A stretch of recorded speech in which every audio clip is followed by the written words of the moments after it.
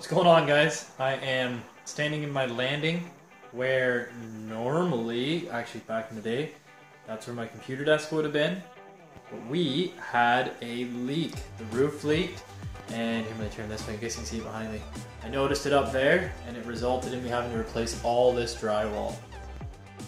The windows are not helping the exposure on this camera, but yeah, taking a couple steps back on the house renos, had to pull up a bunch of the floor and get this floor actually like lifted up so that I could have it dry out underneath. Had to replace that sheet of drywall. That sheet still got to go up. And basically what's behind there, that's where the air stack goes up for like the main plumbing to let it breathe. And it leaked around the flashing up top and it all poured in. So we had to put a new flashing on the roof around the pipe. It's good now, it doesn't leak. This all happened 2 weeks before my roof is getting done. Isn't that just lovely? And 4 days before we're going on this boat trip. All is not lost on the house though. We got, oh god, it's so hard to see because it's so bright. Maybe if I go lower. We got the new windows in. So they're shimmed and spray foamed in, and there's a little bit of trim holding them from the outside.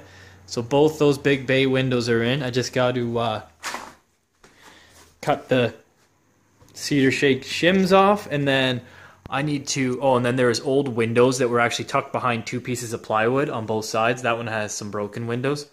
So I got to take the trim off of those windows, and we're actually going to replace the glass because it looks better than the weird piece of plywood they had up front. But that's that all done. The walls framed up, so all that's left is to frame the front here, some insulation all the way around, and then vapor barrier. I got to run my wires, all that fun stuff. Sick of living in renos. There's the old glass that came out. It was just wedged between pieces of old rotted trim. So that was a lot of fun. I'll give you guys a view from the outside too. Actually, before I show you guys the front of the house, we've also been doing garden work. Wow, it's hot out. So started digging up all there, trying to get the garden. It's ridiculously loud out from the cars.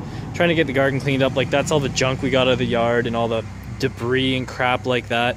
It's not a very big yard. When we bought this place, it had no grass. It still doesn't. Like, we just started digging out the garden. Been concentrating on the inside. Next year, a deck is going over this old cement foundation here, and then we're gonna till up a lot of this and put new grass seed down. Eventually get rid of my shed and all that so we can fit all this crap in a bigger shed. And yeah, fun. It's never ever ending. Alright, now I'll show you guys this outside window, and then I got a really cool bolo, something I picked up. They're super rare toys. Two different kinds, so they're kind of neat. They're from the mid-80s and the early 70s. So I'll share those guys with you, and if you ever see them, definitely pick them up. I'm set to make a couple $100 off them, paid $1 a piece, so that's pretty cool. I'll share some eBay sales with you, and then I gotta go hit up a couple thrift stores, see what I can find. And I got a local Kijiji deal where I'm going to buy, I don't know, around like 45 different graphics cards, all pretty older ones. They go for anywhere from 10 to $60 a piece, but that'll be pretty good. And I got to get rid of those old windows, that old TV, and all in behind that old TV is just donation crap. That's all got to go. So all that's got to go. All that's just mostly construction stuff and beer cans, because when people help you, they drink your beer, which that's okay. I don't mind the free help if it costs me some beer. So I'm actually dubbing over this because it's way too loud outside with the cars, but here's the front of the house. It's got old cedar at the front.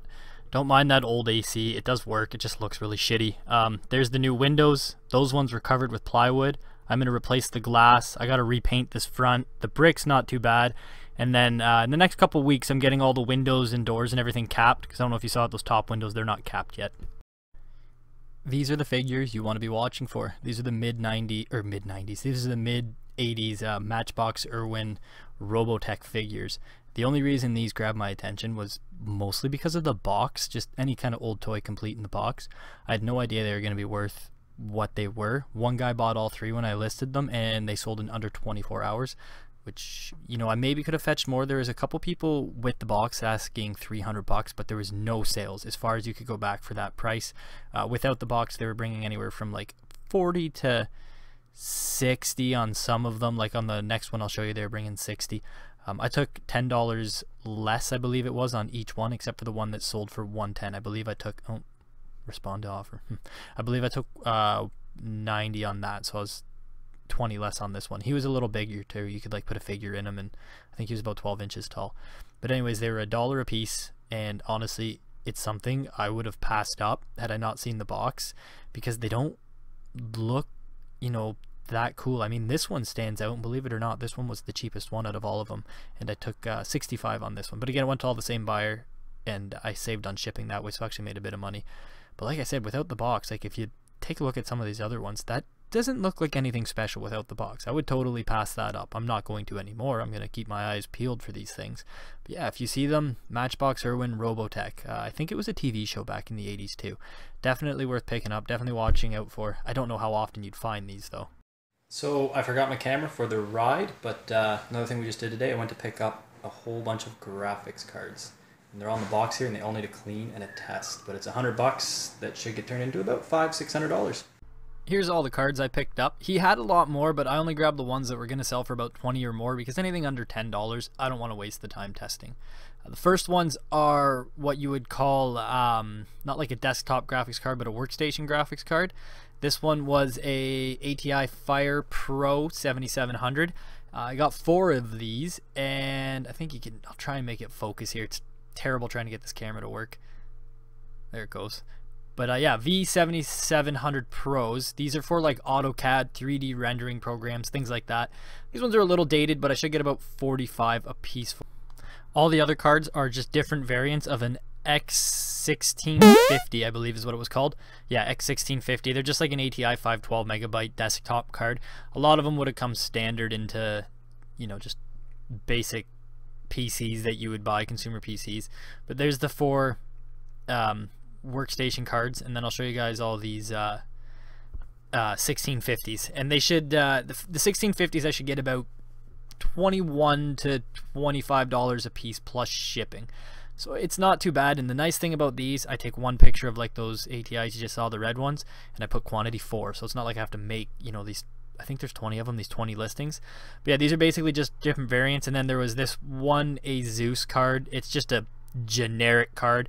I usually will use these in a build, just for the convenience of having HDMI out, so if someone wants to use it as a movie box or something like that. I think it's like a 512 or something like that, EAH 5450. There you go. And it's called a silent because there's no fan on the top for cooling. That'll most likely go in a build.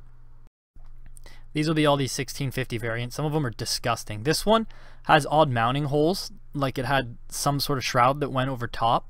But the rest with that same cooler, like this one, don't have those holes. So I don't know if there's supposed to be a shroud over top or if it was just in a different PC. All of these are going to need cleaning up. I'll just dust them, brush them all off. I'll probably pull the heat sinks out, and I'll put new thermal paste in them, and I'll sell them as, not refurbished, but yeah, I guess kind of refurbished or cleaned up, restored, I don't know. Something like that will be put in the title. People like to know those new thermal paste and it's tested working. If you guys want to get into testing all these though, it's going to be a little bit of work. These variants are a little nicer too. They got the nice graphic on them and the blower style fan, which pushes heat out the back of the case or out the front of the case, however you want to mount them or however you want to call it, front of the graphics card, back of the PC case. I believe it was 20. I'll just keep stacking them here. But you can see there's the other variant. They'll all be roughly the same price. I'll probably sell the ones without the exhaust fans for a little cheaper, just because they're more sought after when they have the exhaust ports on them for venting the air. It just works a little bit better. Even if I blew all these out for $20 a card at 20 cards, what is that? That's $400 I'd make off that. 300 because I did pay 100 for all these cards, so I paid up a little bit for them, but that's okay. I tested half of them when I was at the guy's place, and half of them booted up. They worked fine. I'm not going to sit there and test every one on him. He gave me a good enough price, but I will replace, like I said, the thermal paste, and I'll clean them up, get the dust off them, and I'll get them listed on eBay. I do like bulk quantity listings though, because he gets a lot of listings up with less work, right? And that's always a nice thing. So that'll be fun to get listed, and then yeah, hopefully they sell. They should only sit for, I can't see all of these cards lasting more than 3 months. Hopefully. I hope they all go in under 3 months. We'll see though. Also, I think I'm going to do some videos on how to sell computers and computer parts, and if you want to get into it. I was going to do one long video, but I kept trying to film it. It was just going to be like 3 hours. It would have been too much. So I'm going to do it in parts. I'll do like the basics and then what parts to look for, how to test them. And it'll get a little more advanced as it goes. So watch for those videos. I did start shooting the basics one, but it's a lot of information to cover. So I'm trying to give you the most important information without sort of wasting the most amount of time for videos.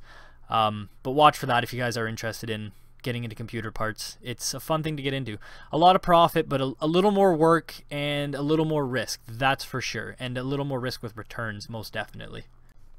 I want to mention too, if you guys are going to get into doing electronics of any kind, buy these. These are warranty protection stickers. If you peel them off, it'll say void on the item. Each one has a unique barcode. So I'll stick them on somewhere on the card because I don't want someone to just replace the heatsink, because then they could get away with giving you the heatsink with your serial code and a bad card back. So I'll stick it somewhere on the back, or I'll wrap it around the front where it even gets on part of that plastic shroud on the top.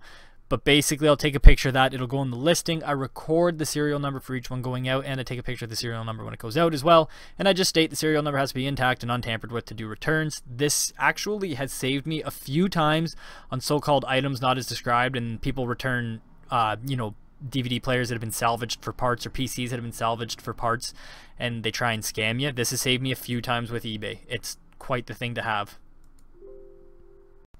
If you guys were curious what that thing was I was setting the graphics cards on, it's actually a anti-static electronic work mat. I got it off Amazon. It was I think it was like $23, but it has little screw holders in it, like all down the side. It has these parts compartments. There's magnets in it, so it can hold things. But all the screw holes, like they're all labeled 1, 2, 3, or A1, A2, A3, things like that. So you can really keep track of it when you're working on something. It's awesome. I like having it. I actually wish it was a little bigger because I can fit smaller ATX motherboards, but I can't fit like some of the full-size larger motherboards. Fits a graphics card nice. It's just handy to work on. It doesn't bang around on the counter or a hard surface or anything like that. So I like it. As you can see, like here, I'll show you. There's a motherboard on it. There's a smaller motherboard, so it fits a smaller motherboard all right. Anything past that, it kind of gets a little big. It's not bad. That actually came with my graphics cards, by the way. It's a second gen i-series processor. I forget. It's a 1156, I think, is this socket. I don't actually remember. And it's got a i3 2400, I think. Anyways, he threw it in for $10. He doesn't know if it works or not, so I'll test it. If it does work, I'll get about $100 though. Well, I sold another big CRT monitor. This one is a 17-inch KDS, and KDS is Korea Data Systems. It's the big, old, heavy, thick one. This one does have a broken power button. It turns on, but the power button doesn't really work. It doesn't do what it's supposed to. And it's not a big deal, though. I got $75 for it, plus $32 shipping, and it's going to New York. Also, I have over 100 VHS tapes I'm going to have to package up after this monitor. Here's some of them boxed. This is a little more than half of them. I bet this box weighs 50 pounds plus. This was sold on Etsy. Oh, there you go. 46.2. My guess was off. Not too bad though. Under 4 pounds off. Thought it was going to be 50. But yeah, this sold on Etsy for $60 plus $55 for shipping. Sorry, I'm having a hard time remembering what it was. Should have wrote it down. But yeah, nice Etsy sale. These sat for about 3 months and they were free. So there's the 2 boxes of VHS tapes. That's 112, I think, total VHS tapes. I shipped it through FreightCom. They used UPS, and it's going to run me a total of $48.90. So I thought I was actually going to lose money on shipping. I made a couple dollars. And if you guys haven't checked out FreightCom and you're from Canada, check them out because, like I said, that was under $50. And this is going from near Toronto, Ontario, to New Jersey. So pretty happy about that. I mean, they're free VHS tapes. I wouldn't sell them individually, but in a lot worked well. So while packing those VHS tapes up, I did have 2 more sales. These were just Amazon sales. First one is 007 for the PlayStation 2, Everything or Nothing. That was $4.85 plus tax. And the next one was Battlestar Galactica. That one was $9 plus shipping, and it's $3.49 for shipping. And shipping will cost me to ship these I think it's like $2.22 for each one when they're in the padded envelope. And I have a quick trick if you guys are shipping DVDs and media, and I'll show you that. Also, if you're wondering why I sold such cheap games, because I get them in big lots, and Amazon, that one's loose. Amazon, I don't have to take any pictures or anything like that. I just scan the barcode, and I already have all my descriptions kind of pre-saved in Google Sheets, and I just copy-paste it over, so it's under 30 seconds of listing, so I don't mind. But anyways, I'll show you a trick with these, because when shipping, what will happen a lot, they'll get tossed around, and the disc will pop open like that. And when it pops open, and this gets shaken around. I don't want to do it because I don't want to scratch it. This just slides around inside here, and it will destroy. Ooh, that's not a great CD. That needs to clean. And it'll destroy the back of those discs. So I'll show you what I do. So this is all I do. I literally just take a little piece of square bubble wrap. I put it right here. When you close the case, you can't even hear the disc shaking around in there. It's nice and it's not going to fall out now. It won't get all scratched up. You can probably avoid it if there's no manual. The manual does help hold it down. But I still do it just to be safe. You know, it saves a return. So, just a quick tip. Well, it's everything packed up. I just took my last little envelopes over to the post office. That was a good $100+ day in shipping. That's it for this vlog video. And I would say, you know, don't be scared of the big things. Like I ship... It's a loud truck. Because, you know, that monitor, the 100+ VHS tapes, those were really big boxes. The VHS tapes totaled out to be like 70 pounds almost with the 2 boxes. Yeah, it takes a little more time. It's a pain in the ass to pack the stuff, but it's higher payouts, I find. I don't mind doing it. Anyways, guys, thanks for watching. See you all in the next video. Bye for now.